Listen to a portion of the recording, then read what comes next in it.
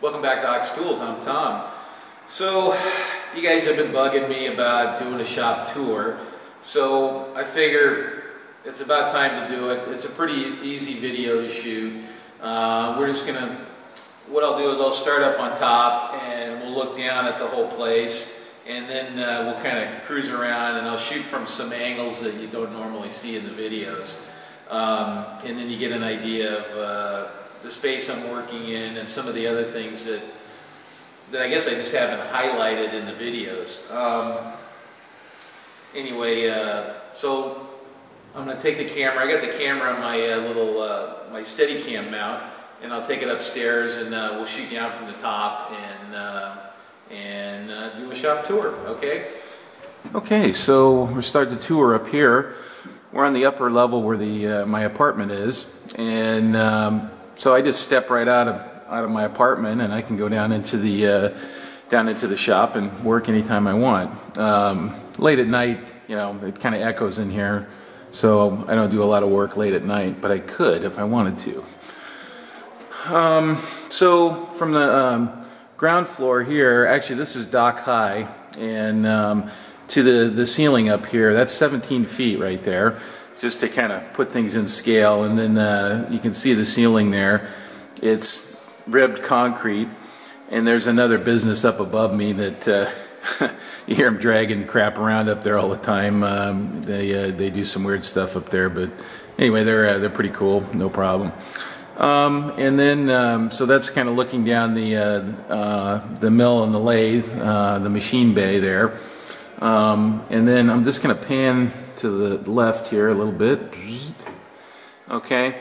And then now we're looking back towards the welding area, which is back in the back corner back there. And this door here leads to my wife's painting studio, and where she does oil paint and printing. She has a small etching press in there that I built her. And let's see, now we're going to pan just a little more, and then there's another studio there that goes in there, and that's her area also, where she does kind of clean work, framing and matting and stuff like that, and just handling larger flat stuff. And then you guys don't get to see this, but this is a balcony as part of the apartment here. That looks out over the shop. Actually, you know what? We're gonna go over there and we'll look down at the shop at that angle too. And then we're going to cruise down these stairs here and go out into the shop, and we'll look at some more stuff in detail. Okay, so we're over on that the balcony that I was just pointing out over there, and we can see down into the welding area. And I'm just gonna pan around here, and you can kind of see where I was there. That's where I was shooting from just a minute ago. And there's the main door to get in and out of here. Alright. So, and then this wall here on our side here, this is the wall to over to my wife's studio area, which is where she does painting and stuff. So, okay, so let's cruise downstairs and go look at some stuff downstairs. I just wanted to show this real quick. This is an example of my wife's metalwork. She built these grates here. They were actually for a fireplace originally, but we liked them so much that when we moved out of that house, we took them with us, and then we repurposed them here as a, you know, just to keep the dog from coming up there if we don't want him to come up there. I did the hinges, but she built the actual wrench frames. And this is painted with that stainless steel Steel-It paint, just for reference. Anyway, that's an example of some of her metal work. So, leave that alone. Okay, so first thing we'll look at here, this is my English wheel. I built this about, I don't know, 10 or 15 years ago maybe. And there's a blog article on the blog. If you want a little more detail about it, you can go look at that. Like a lot of things, I never got around to painting it. It works fine. Actually, we'll zoom in on this wheel. This wheel's kind of interesting. Anyway, it's your kind of standard English wheel with a top adjuster and a bottom adjuster, although I just use the top one. These are some seismic bracing from some kind of building or something, and I ended up with some tube that I built the thing out of. I don't know what else. You could talk for hours about English wheels, but that's not what this video is about. So this wheel here, this is completely fabricated, this wheel here. My goal was to have a real lightweight, low inertia wheel, and the reason you want that is you're running the sheet back and forth and this thing's changing directions like that. So every time you go back and forth, you have to stop that inertia and then restart it in the other direction. So I wanted a lightweight and strong wheel. This is made out of 17.4 pH stainless steel. I rolled 2 circular rings and then welded this all together, then machined the OD and polished it and did all that. Anyway, so that's my lightweight, excuse me, I get the snack burps. My lightweight interpretation of an upper English wheel and lower anvil there. So this is my 26-inch V26 dual bandsaw, and I got this off Craigslist. And the picture that they showed, they only had 2 pictures, and it showed these little hand wheels right here, and then a shot from the other side. But I recognize these hand wheels in this housing right here as dual. So I went and looked at it. Oh, this handle too. I went and looked at it and ended up buying it, and it's been a great saw. These just raise and lower this guy here, and it's got a little scale on it. You can't see that. That locks that. This table weighs about a country ton here. It's about almost 3 inches thick, and it's not hollow underneath. It's got a I don't know, ribbing, basically ribbing and a flat plate, all cast into it underneath. So this thing is quite the beast. And then here, if I loosen this, I can actually tip the table. And this table only tips this way and this way. Some of them actually tip this way, although why you would need that, I don't know. I've never seen anybody do that. So anyway, that's the dual saw. You saw the front of it in another video recently, so we'll just leave it at that.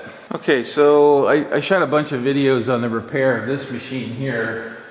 This is a autometric jig bore. It's kind of configured like a lathe, but it can do some things that a lathe can't do. This table moves here and rotates. It's on a rotary table, and then it has a sub spindle here too. And a future project, a future video project coming up is I have a variable frequency drive here and a motor, and we're going to mount it to, we're going to build some mounts for this. And this is an R8 spindle. And then we'll try this thing out and actually cut some metal on it and see how she does. But I fixed the hand wheels on this and did a bunch of stuff on this. So there's a whole bunch of videos on that if you want to go look at them.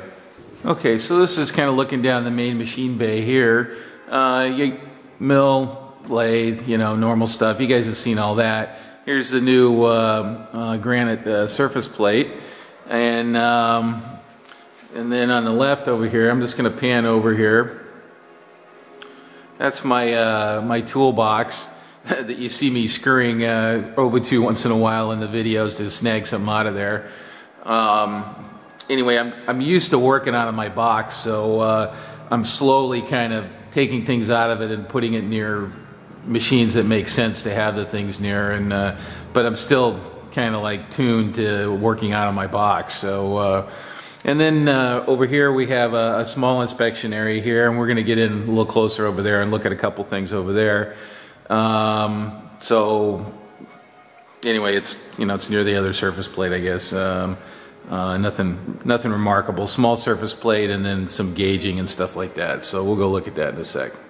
All right, so this is kind of small inspection, or where all my inspection kind of started out. This is kind of what I wanted to show here.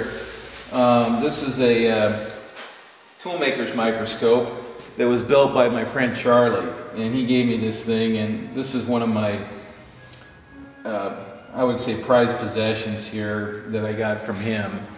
The thing's absolutely fantastic. He engraved his name in it. He built the telescope and the microscope and everything. And these are commercial optic elements down here, but he built all the objective stuff himself, and he engraved his name in there. And this was built in 1958, before I was born. So it's got an XY stage on it, and a little small rotary table. Hopefully you can see that. Maybe I'll come in a little closer and we'll look at that. And then, you know, it's got a little drawer for accessories. So you know, the drawer's built like a damn machinist would build it. You know, it's way too tight. So I don't know. He probably measured it with a damn micrometer. I think I need to get a little lube on this thing here. I haven't used it for a while. Actually, you know what? I'm going to come in a little closer. Then a small surface plate where I do lapping and stuff like that. Height gauges of different flavors and sizes. You know, usual stuff. I don't know. What else can you say about this junk, right? So. Okay, so there's the tool making microscope that Charlie made, and here we'll spin this stuff here. So it's got little ruler scales here too, which are kind of neat. Let's see. I don't remember how to adjust that one. That one may be stiff. Oh no, that one doesn't move. Yeah. I don't remember what this knob's for. Good question time. Or maybe that. No? Okay, I don't remember now. But this one has a movable scale here, so you can kind of set it on a whole inch, and then make movements here on the dials. And this goes up and down. And I put this on there. This is for a little LED ring light to go on there. Anyway, and you can, let's see. Hopefully you can see this where he engraved that. Anyway, that's one of my favorite all-time tools. All right, so this is kind of looking back. Here's the milling machine off to the left here. Toolbox is over on the right. I got a little tech bench over there. One of my laptops is on there, and that's internet music coming through it right now. And then this is kind of mill rapid tooling stuff here that you want to just be able to put your hand on real quick. I'm not sure what you guys have seen in that particular area. Maybe we'll go in a little closer and we'll look at some stuff over there too. All right, so this is a little closer shot of this area here. I've segregated all my end mills for the milling machine cutters into different sizes here. That way I can get onto them easily. Lubricants, clamps. This is just kind of quick grab. You need a quick end mill for something. Most of the time I work right off of this area. Let's see here. Can you see that? Yeah, you can see that. I work right off of this area. If I need something specific, then I go in here. My new hand wheel. Still haven't found a good place for that, but I will. Okay, so now we can look at the. So we got mill tooling in here, parallels, 1, 2, 3 blocks, that kind of stuff. Angle plates, box parallels, things like that. Grinding vise, tilt tables, extra jaws, and then boring heads, that kind of stuff. Then there's a dividing head and spinning dexter down there. What do we got? Oh, some taper shank drills, some junk. That's kind of a disused drawer. Anyway, that is a very, I think there's some clamps in here too. Now these are Sureform files. I didn't have a place for those, so kind of ended up over there. And then spring hand clamps. All right, so this is kind of setup tooling and stuff like that on this shelf unit here. And there's the lathe and there's the mill. You can see that. So extra chucks, steady rests, blocks, riser blocks. I got my little diacro bender there. And down there is a little tubing bender.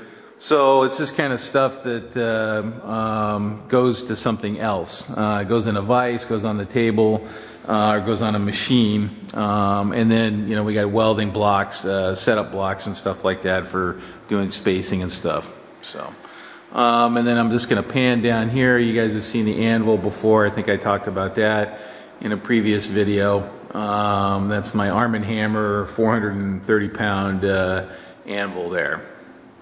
Okay, so you've probably seen the lower part of this in some videos, but this is a jib crane that I built. It's mounted to these one of these. Can you see? Oh, there's my finger. Concrete column here, and it's clamped to the beam via some heavy-duty tie rods that are torqued. And then I got some chicken bolts, concrete anchors going in there too. Anyway, it's just a self-supported jib crane. I've load tested it well beyond what I have it labeled for capacity. Anyway, the older I get, the more material handling stuff I end up buying because I just can't buck this junk around anymore. I used to be able to put a 12-inch chuck on by myself and, you know, without a crane, but now I don't even want to try. It'd probably kill me. Alright, so there's the main welding table. It's 48 inches by 72 inches. It's 2 inches thick. It's Blanchard ground on the top surface here. Anyway, it was one of those kind of long deals. I saved it from the scrapper. Anyway, welding table. It's a flat table. It's a surface plate too if you need it, but it's a nice reference plane. And there's our pinwheel parts. All right, so this is the forming table. So this table's kind of modeled after a blacksmith's swage block, except it's in table form. So we got a bunch of different shapes where you can hammer around these edges. You can close something down. You can push cones into these circles and close them down. So you can do some different stuff. And just to there was no rhyme or reason to this. Just the holes and where they are. It was just kind of, I wanted to have some flat table area, but I also wanted to have a bunch of shapes. So I kind of spread them out and. I got a dry throat here. I spread them out a little bit and, you know, on the computer and then had the thing burned out. This is 1.5 inch A36 steel here. And this one is 48 inches by 36 inches. And it's lower so that you can get a good lick with a hammer. If the table's too high, it's hard to get a good swing unless you're standing on a box or something. And I got a couple vices. And then the railroad track. What I do with that is I extend that out and then I can work hollow shapes around the railroad track. If I have something like a tube or a cone or something like that, I can slide it onto that and use that like a big mandrel. Alright, so this is kind of behind the lathe over here. And so I don't think you guys get to see this area very much here. Anyway, I got my little Deckel single lip grinder back here. It uses the same power as the lathe, so I just swap plugs with that so when I want to use it. It didn't need to be hardwired in, and so I didn't feel like doing that. This is my Helve hammer here for shaping sheet metal. So it's a power hammer. You fire it up, and I'm not going to turn it on right now. And you can pound sheet metal on that. And then here's a shop bag. And post dolly here for working sheet metal. So you can pound sheet metal on that, do some hand shaping, and then this. You've seen my hammer collection. And I don't know what else. Gotta keep my throat wet.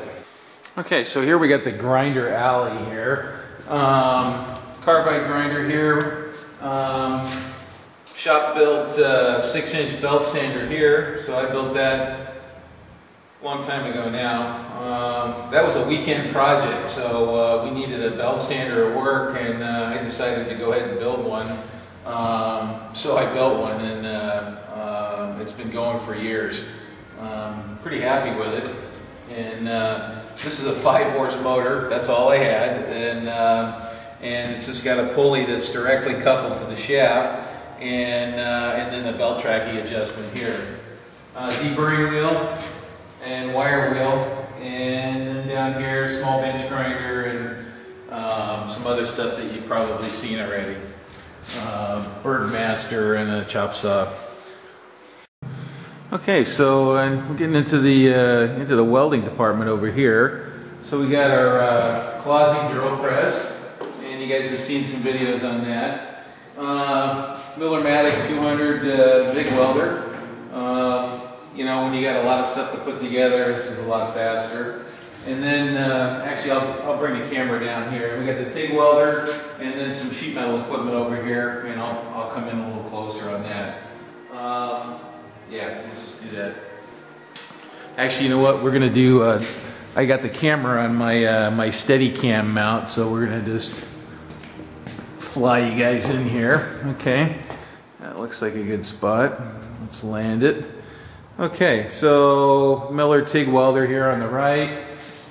This is a Synchro-Wave 300. Came from Lawrence Livermore Lab, sealed bid sale. I got it, I don't know, 10 years ago, something like that. A lot of guys have asked about the little Rotex punch over here. Let me double check and make sure. Yeah, you can see that. Anyway, I'll probably come in a little closer on this. A little Rotex punch, so you can push the release lever and you can rotate around, and it's got a bunch of different punches and whatnot. Beverly shear here. I take the handle off just so it doesn't clock me in the head when I walk by it for something to do. And then a small 24-inch Diacro hand shear. I'm looking for a Diacro 24-inch little box and pan brake, so for a good price. What else? And I'm going to come in a little closer here because there's something else to see on the side. Okay, for the guys that haven't seen one of these, this is the cat's meow and sheet metal punches here. So you can release this and index around, and here's all your punches here. And this one goes from, let's see, what does it go down to? It goes down to 532 and up to 2 inches.